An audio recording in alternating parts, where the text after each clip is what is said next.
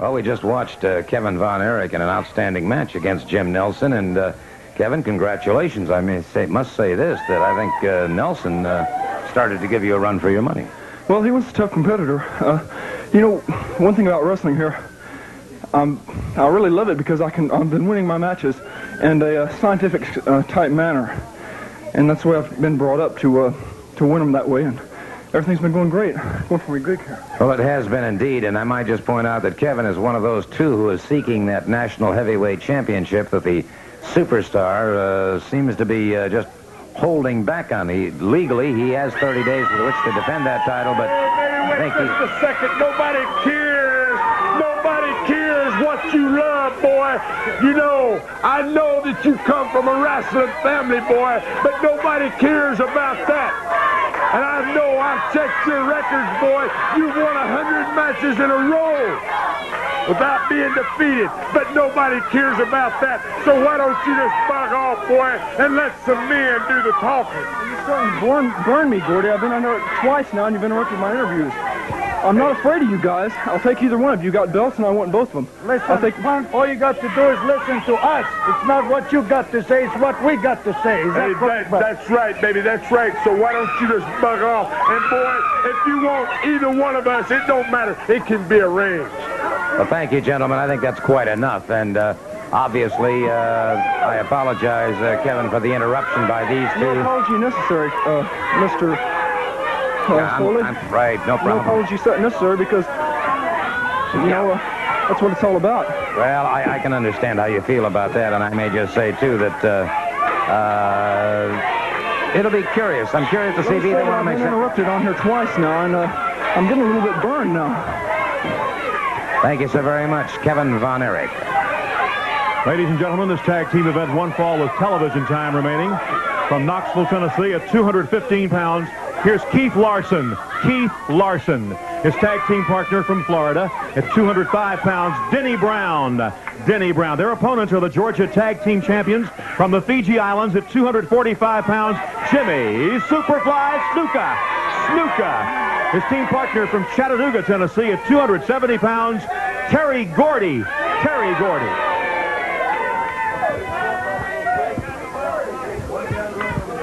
All right, it's Terry Gordy and Jimmy Superfly Snuka going up against an outstanding combination here in Brown and Larson. One fall, 10-minute time limit.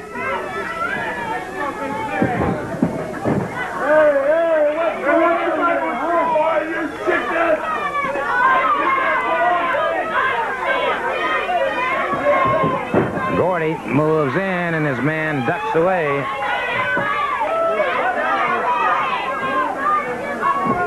Australia, hey, good duck under go behind, and Gordy very quickly slipped away from that. As we said, of course, this is an Australian tag team match, and the Georgia Tag Team Champions, Gordy and Snuka, out there against this combination.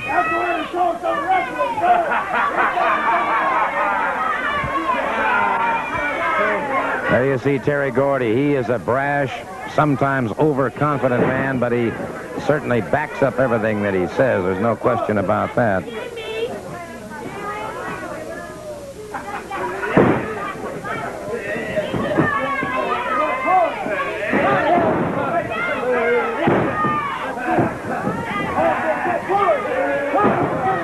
All right, Larson now in the red trunks taking some punishment here. Keith Larson. Full body slam on him. And thing about Gordy is he is a tremendously impressive young man. Big, powerful, and now, of course, Jimmy Superfly Snuka moves in. Snuka has to be, in my book, one of the most dangerous opponents ever to grace a wrestling ring.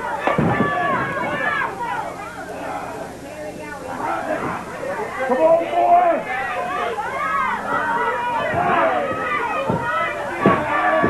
Wide step-over stance with the armbar by Snuka. Keeping Larson tied up. Denny Brown has not yet had an opportunity to tag up, and Larson should indeed get over and tag up as quickly as he can. Gordy and Snuka both. delivering boots to the shoulder and to the rib cage. Larson. Referee warning Snuka about getting back and holding onto that turnbuckle. That is a critical point.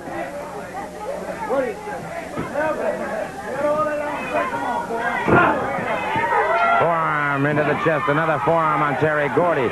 And Gordy looking like somewhat like an enraged grizzly at that point in time. Good block by Gordy. Kept Larson from getting over to make the tag with Brown. Larson off his feet once again. And Snuka, considering the experience he has, the physical conditioning that he has, still will resort to those shortcuts every opportunity he gets. They are, in fact, however, the Georgia Tag Team Champions.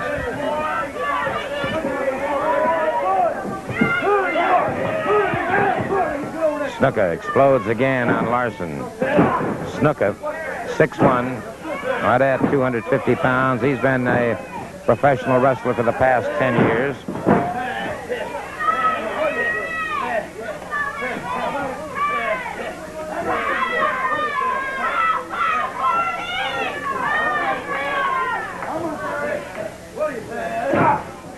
Larson now using those forearms, and I'm sure at this point would like to get over and make that tag with Brown. Makes the tag, and Brown moves in. Now, mind you, Brown is yet to be in the ring, so he is completely fresh. Gordy takes a lot of steam out of him in a hurry. Gordy brings him up high, vertical suplex, and Brown has to be stunned from this. Snuka off that top rope, crashes down across him. Full body impact on Brown.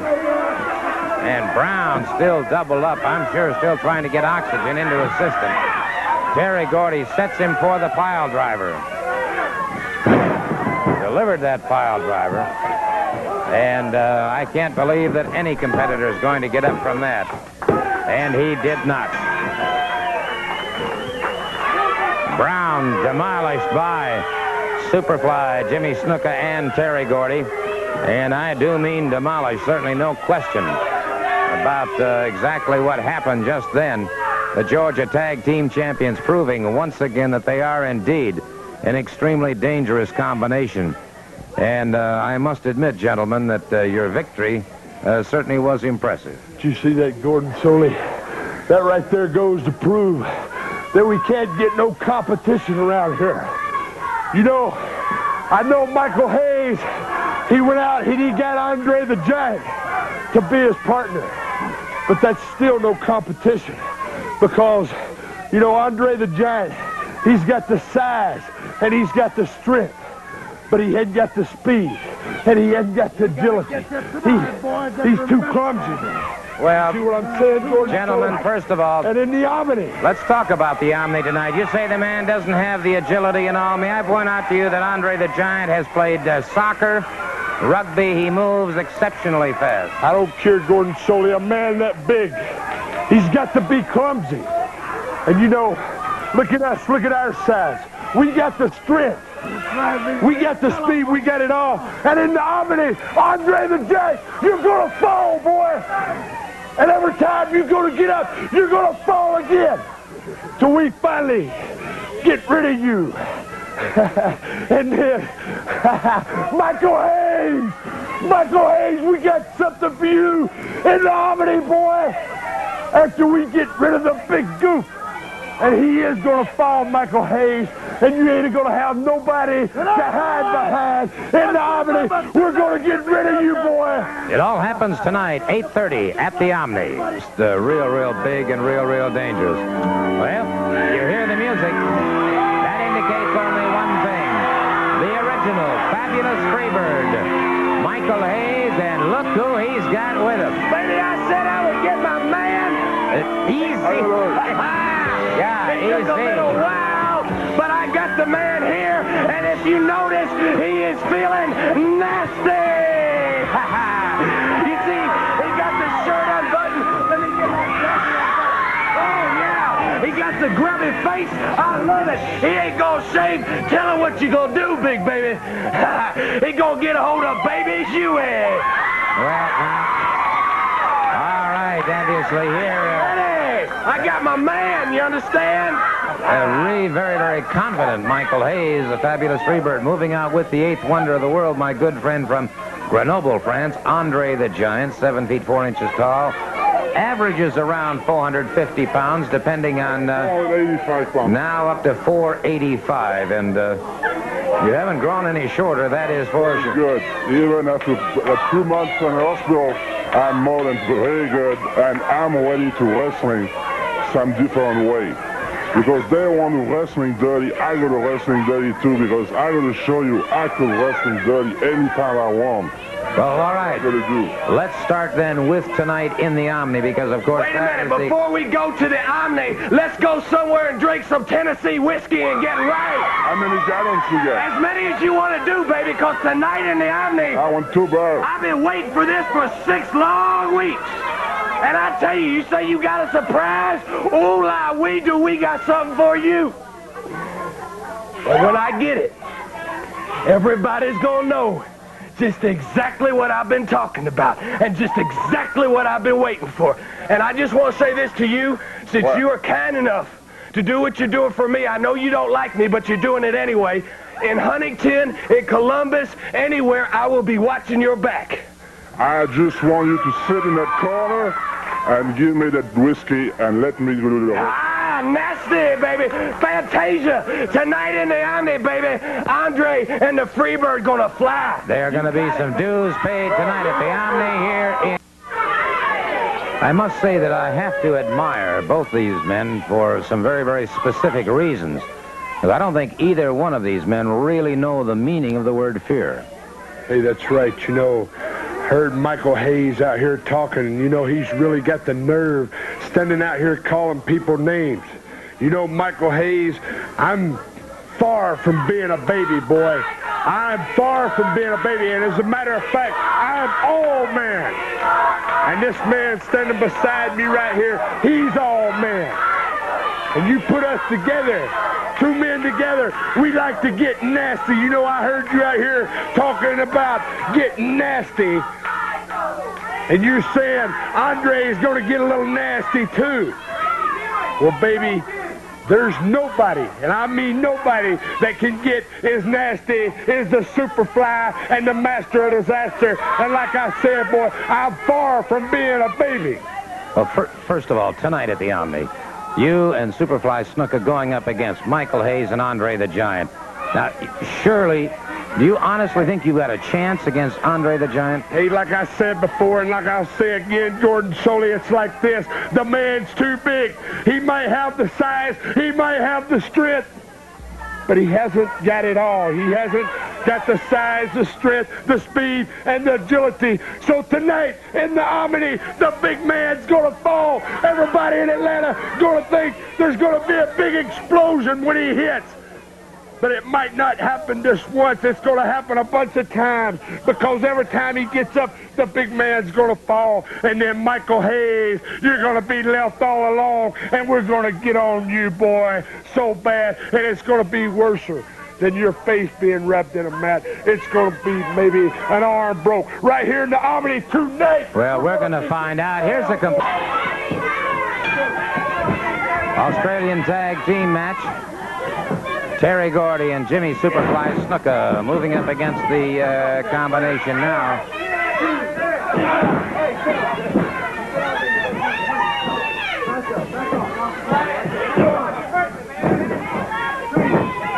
Gilbert in there offering plenty of punishment now. Gordy trapped on those ring ropes, and he's facing a very, very aggressive competitor. Now Terry Gordy exploding with those forearms. Snapmare that takes him back to the canvas once again. So Terry Gordy and Superfly Snuka, they are the, as I said, of course, the Georgia Tag Team Champions. Gordy has not been competing that long as a professional, but he has great natural talent, great natural ability. There you see them double teaming. Snuka, however, has been 10 years in the ring, born in the Fiji Islands. Went to high school in Hawaii and Hawaii State College. And I might point out that Snuka not only is an outstanding wrestler, but also is a outstanding amateur boxer. Great speed. There he makes the tag, and wait a minute. Michael Hayes has just appeared upon the scene. Michael Hayes, and this is caught. Wait a second. There is the 8th wonder of the world. Now, Michael Hayes is 6'1", and look at the way Andre the Giant towers over him. Andre the Giant, a better than 480 pounds now, and the two of them watching this match, and obviously Michael Hayes pointing out Snuka and Gordy to Andre, and of course Snuka and Gordy have caused Michael Hayes a lot of embarrassment, a lot of strife.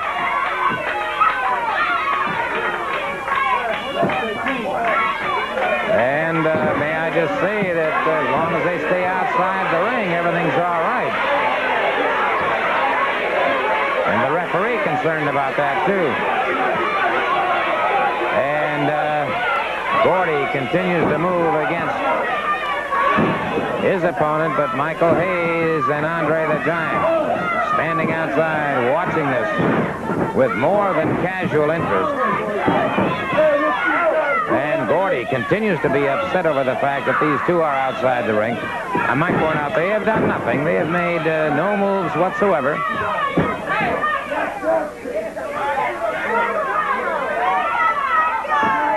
Collar and elbow once again. Snuka driven back to the turnbuckle. Makes the tag with Gordy. And Gordy Sundays his man, and then Snuka gets in a cheap shot. Between the count on the break. And let's face it. And Gordy may be having some mental process problems right now. The disconcertment being caused by Andre and Michael Hayes outside the ring may be messing up Gordy's thought process. He's back to concentrating on his opponent right now, but you notice he keeps looking over and is, in fact, I would think, more concerned about Hayes and Andre than he is about the opponents in the ring. And that could be a very dangerous mistake. Although Snuka, the cool, seasoned veteran, moves out there now. And although he was upset initially, seems now to have put Hayes and Andre aside. He's concentrating on his man in the ring. A snapmare takes him to the canvas. Look, using those feet again so very effectively.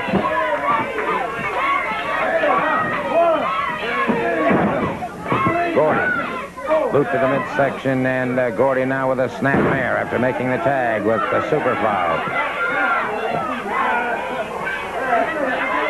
And the crowd here watching the match and also watching very carefully to see what Hayes and Andre the Giant might be up to. But I can't help but feel that theirs is purely a psychological bit of warfare. Outside the ring just to see how much worry they can put on the team of Snuka and Gordy.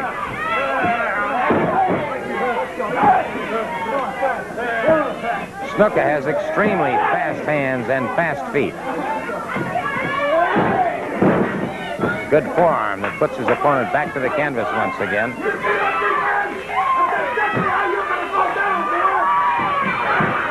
And Snuka had his attention diverted momentarily, was caught in the midsection as he took some of his time to talk to Andre and Michael Hayes.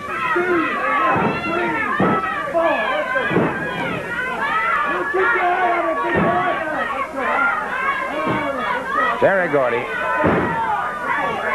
going after the man who was tagged up.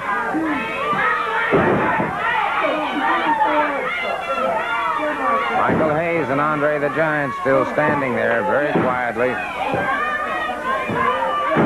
Still no interference of any kind. And this, of course, is something that is a constant worry to everyone. And now Gordy could be in trouble here. A series of right hands to the head. Gordy backing away.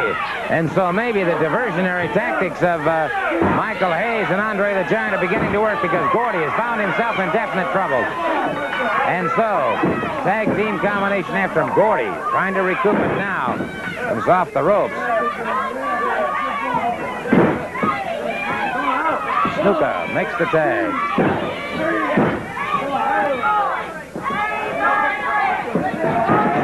Superfly whips him into the turnbuckle, catches him. Brings him out. Beautiful vertical suplex. Well executed. And again, Snuka, you see, is having his attention diverted and once again making the comments but now backing away. Terry Gordy has his man, brings him up for the pile driver.